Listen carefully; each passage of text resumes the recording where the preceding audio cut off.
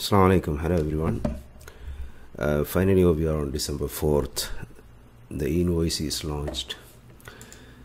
So in this video I'm going to demonstrate what are the minimum steps, if you want to have a QR code. Without this you cannot. Okay, so number one, click on help, go to TDLs and add-ons.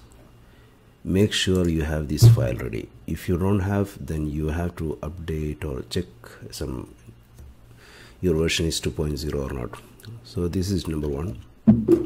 Second step, click on company, features, make sure you have enabled this part. Okay, the date, make sure it's what the date you have given inside. So from this date onwards you will be having the QR code, and surely you can enable where you want the archive.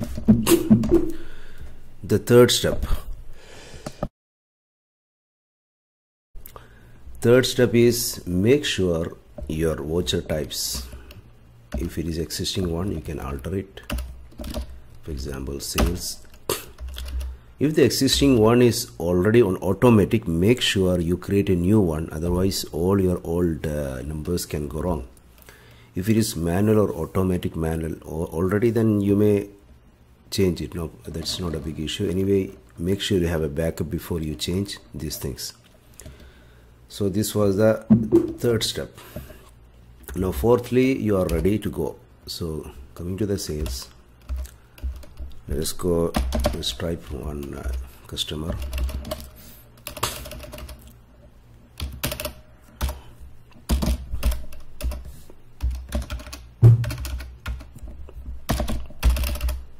So if you have these details ready, you don't have to press yes all the time, but it will capture it. This is what is going to be captured on your QR code. Just a preview. So you just say yes, and the preview is this. You can see here's QR code is ready. There is an issue with the sales invoice if you don't have the means. For example, any customer, there is no VAT. If there is no VAT, and suppose there are, like you put regular, and if you don't put VAT, Tally have, because they are blocking it, because you are supposed to, if it is a regular, you must input their VAT number. Let us try with this. AI.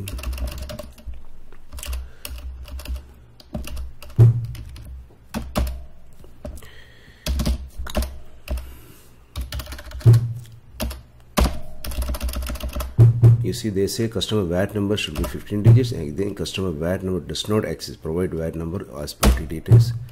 E-invoice mandatory information is missing. So the problem was here. You see, it's from, if it is regular, you must input the VAT number or make it unregistered and save it. Even immediately after saving, it may not refresh. So to refresh, you may select some another customer and come back here.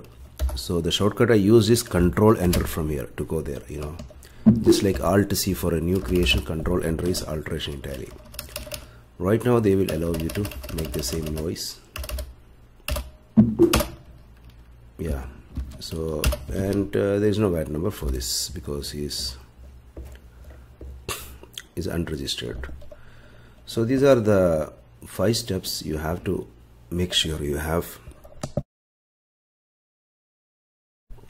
so that your e-invoice becomes smoothly. And okay, hope this helps. Thank you.